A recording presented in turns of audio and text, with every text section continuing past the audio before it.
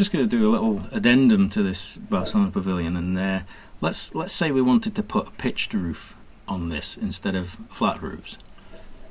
Okay, so let's work on the rooftop layer. So we make current the rooftop layer, and I want to switch off all the other layers just now. Okay, so minus LA, return, off, return, star, return 3 times. Okay, the grey is a bit difficult to see, so I'm going to make the layer a different colour. Just make it something we can see, make it green. Okay, now let's say we were going to put a 20-degree roof pitch on this portion. Okay, and then we'll use the height of that roof pitch on this portion.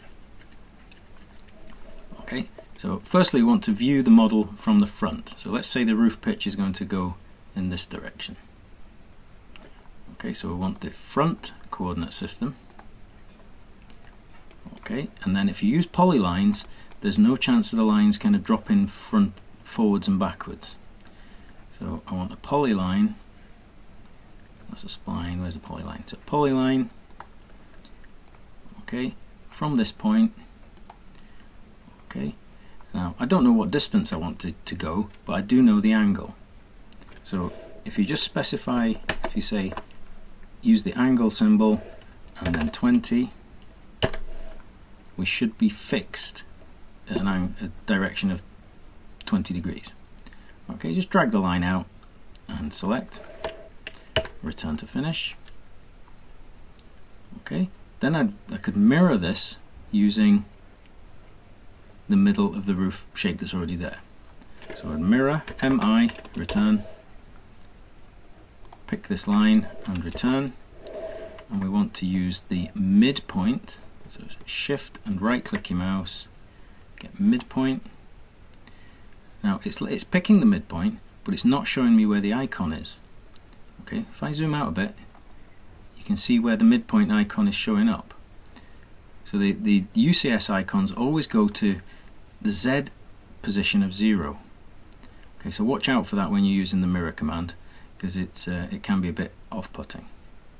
So pick the midpoint, put ortho on, set my direction upwards, click and return to finish. Okay, I can then trim these together. TR for trim, pick the 2 polylines and return, and then chop off the bits I don't need. Okay, so if I want to make this a solid roof, I'd need to trace over that, or you could pedit them together, we could join them, but the trace is probably easier. Just trace over the shape and close it, so C, return, and then we can extrude that by the depth of the roof shape. Okay, if I shade that, we've got a solid pitched roof there. And if we were going to say this roof, because it's a bit wider, so it would, if it was at 20 degrees, it'd be a bit higher. So let's say we wanted to limit the roof height over here to the same as this one. Okay, put UCS's back to normal, so UCS, return twice, and draw a polyline from this point to the middle of this line. So it's a polyline from end point, and I want to go to the midpoint here. So shift and middle, click your mouse, and get midpoint there. So that's taken the height information across to this side. Okay, set my UCS to be the left hand side, and then I'll draw a fresh polyline.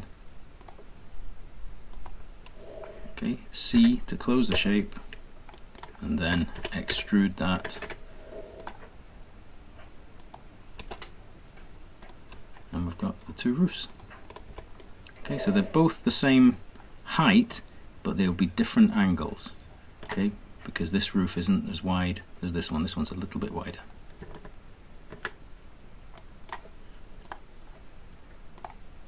Okay, hope that's you a little idea. I don't think Mies van der Rohe had the intention of having roof on there, so let's see how silly it looks. Minus LA, return, on, return, star, return twice. That looks quite nice actually, but makes it surprisingly makes it look a bit Grecian once you put a pitched roof on it, like a Greek temple. Interesting. Okay, hope that's been useful. I'll stop the video there.